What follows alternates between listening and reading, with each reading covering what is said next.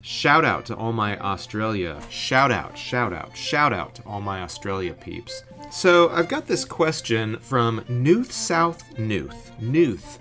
Now there is a little bit of confusion right now. No, I guess that should work. I'm gonna cut this part of the video out because I don't think that's true actually.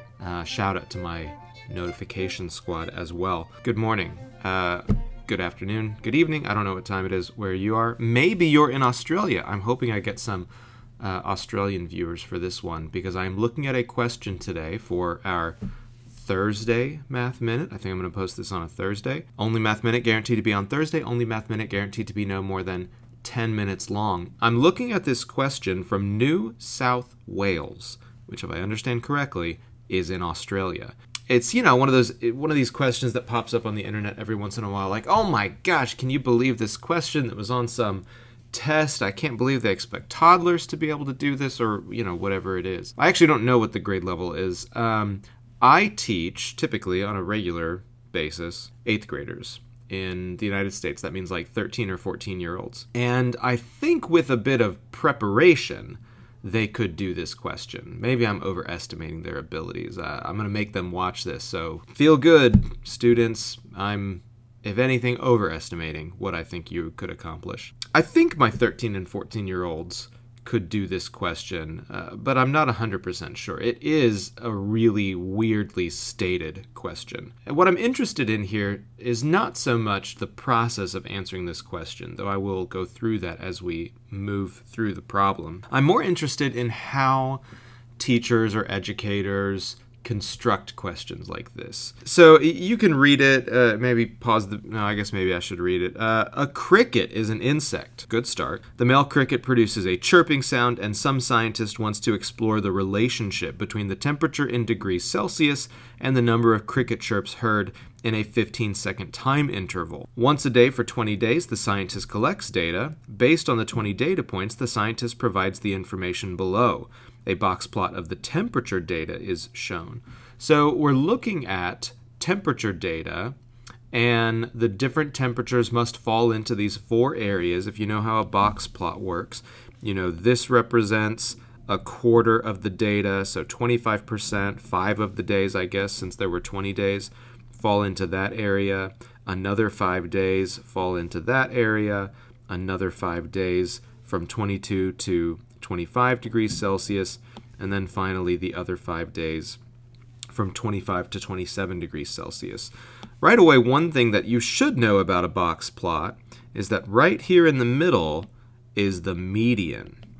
And so the median day would have been 22 degrees Celsius. If it had been a different median, depending on the temperatures that fall into those different areas, we would have drawn the box plot differently. So this next part where they tell us the mean temperature in the data set is 0.525 degrees Celsius below that median temperature. If we didn't know what the median was from the box plot, we wouldn't be able to say what the mean temperature is. So this is the first step where the math teacher or the educator is kind of doing some sleight of hand. They are making you work for the mean temperature instead of just giving you the mean temperature. So you have to be able to read a box plot here to discover the median temperature. And then, of course, you would have to recognize, oh, well, 0.525 degrees Celsius below that median temperature gives me the mean. So let's go ahead and work that out, though. The mean temperature should be the median, which we just said was 22 degrees Celsius, minus 0.525. And so we've got a mean temperature of 21.475 degrees Celsius. A total of 684 chirps were counted across the 20 data points. Anytime you're getting a total, you should probably be thinking average. So over here, I'm just going to jot down, well, 684 chirps across 20 different measures of temperature means that the average measurement, so maybe I'll say 20 measures, the average measurement would be whatever 684 divided by 20 is. So 34.2 chirps per measure.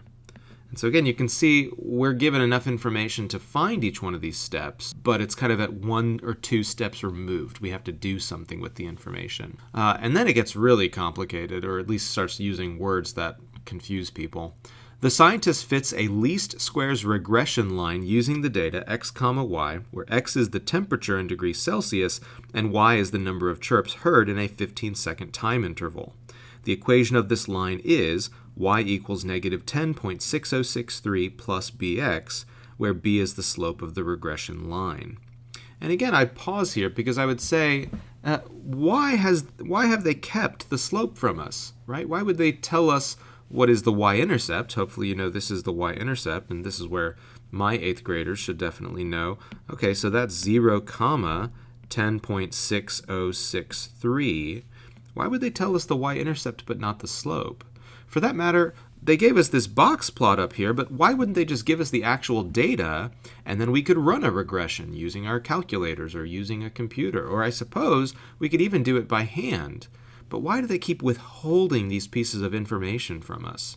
The least squares regression line passes through the point x mean, y mean, where x is the sample mean of the temperature data and y is the sample mean of the chirp data.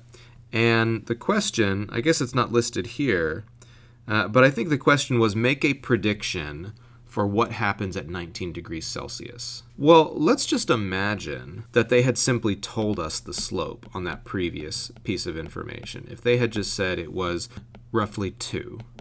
So that means that we think for each additional degree of temperature, there are 2 more chirps heard in a 15-second interval. So as it warms up, the crickets get more excited. I don't know, they chirp more.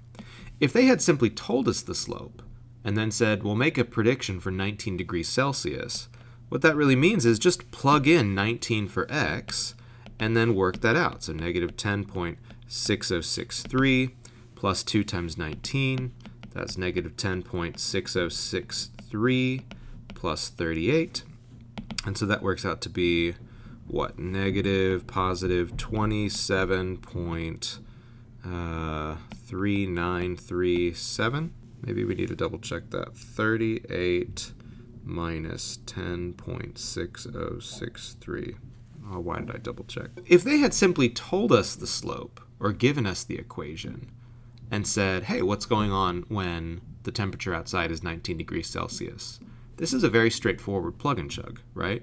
The whole purpose of all this other information, all this other mathematical sleight of hand, was to make it more difficult to get to that point. So first they take away the slope, but they give us other information to find the slope. You'll notice they've given us a y-intercept, right?